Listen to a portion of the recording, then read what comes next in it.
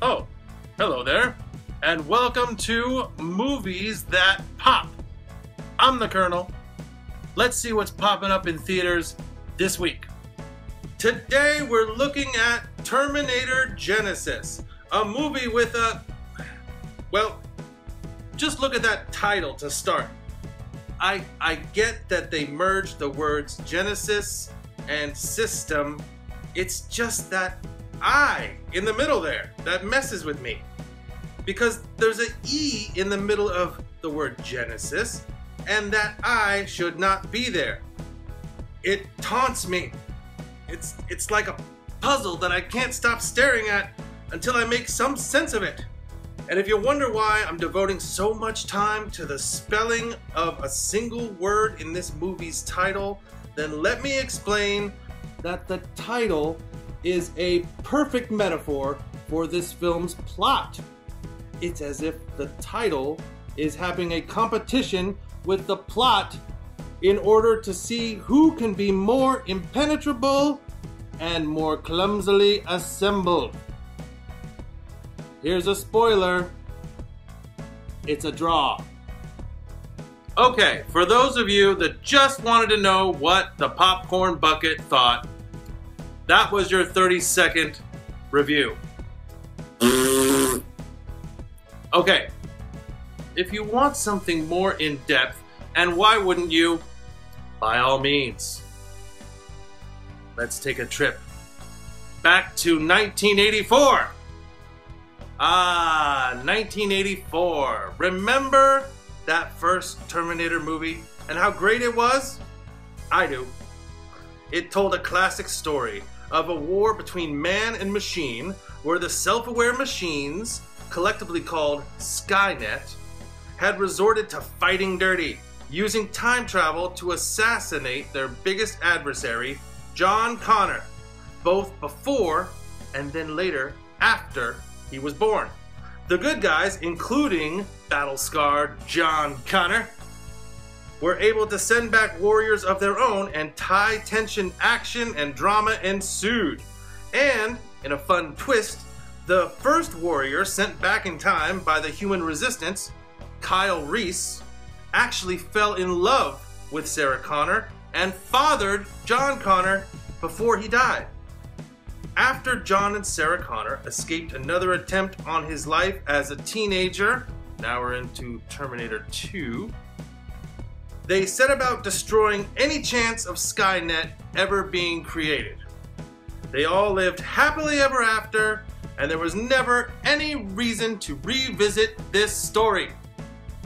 But they did. Twice. Now, for the sake of brevity, let's skip the second two sequels entirely, other than to say that they were okay action flicks that did nothing to further the franchise.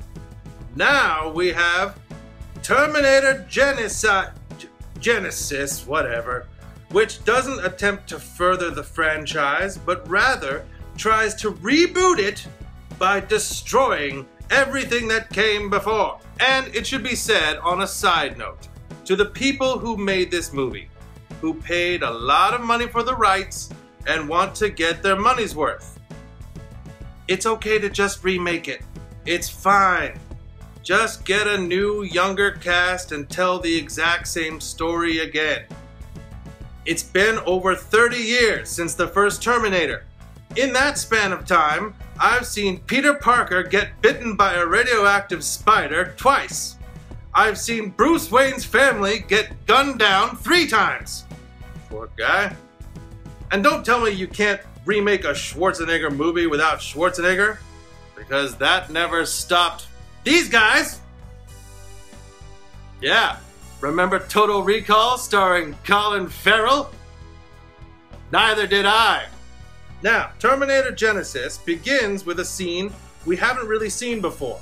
John Connor sending Kyle Reese back to protect and impregnate his mother. Now that's fun stuff. But immediately after that, the movie goes off the rails, unleashing a contradictory, complicated time travel plot with all the care and forethought of a grade schooler smashing his toys together. You see, when Kyle Reese travels to 1984, Sarah Connor needs no protecting. She's already dispatched the original 1984 Terminator, thank you very much, and knocks off some Asian T-1000 guy without too much trouble either. Not only does Sarah Connor not need any help, but she has a buddy. She has an Arnold Schwarzenegger T-800 Terminator that has been hanging out with her since, I don't know, the early 70s? When a fourth Terminator was sent back to kill her when she was a little girl. Oh, God. Oh, God. And that when a fourth Terminator was sent back in the 70s. Hey, where are you going?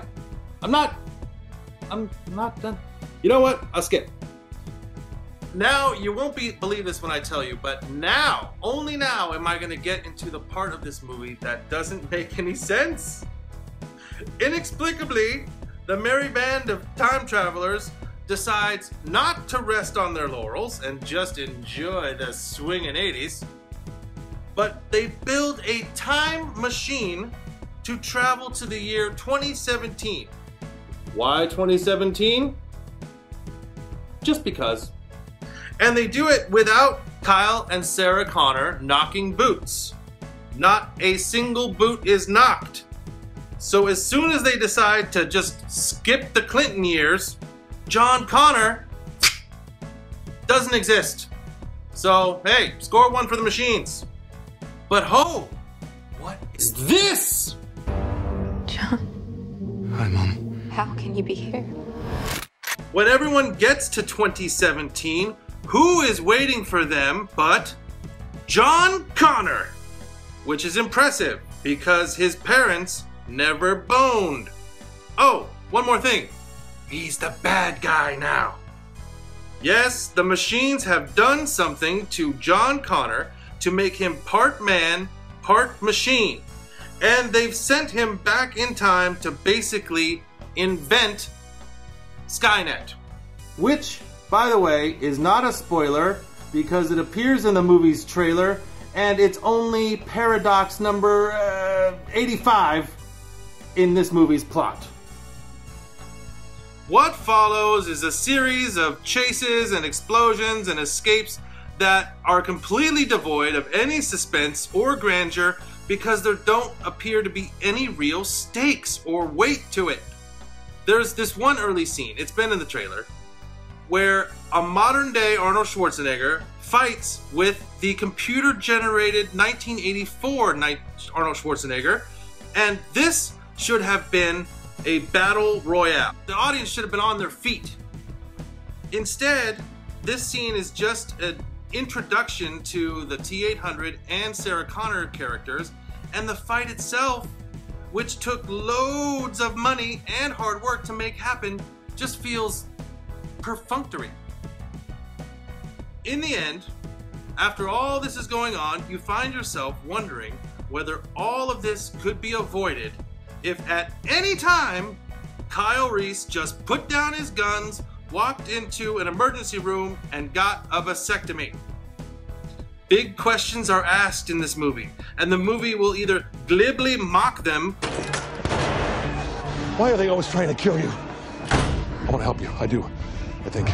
But I gotta understand. I know what's going on here has to be really, really complicated. We're here to stop the end of the world. I can work with that.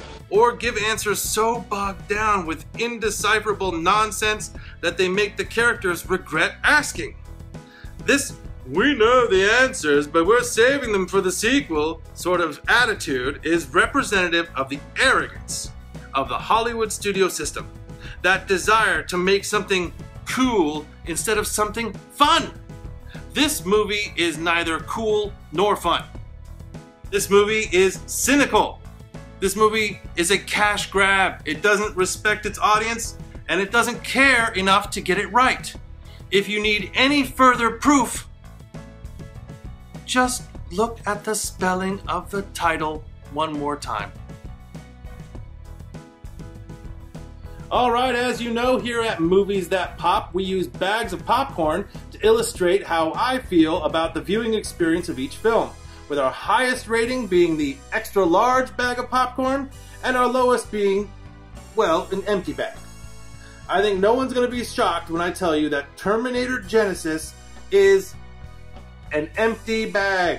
There is not a kernel, not a single morsel worth enjoying in this film. That does it for Movies That Pop.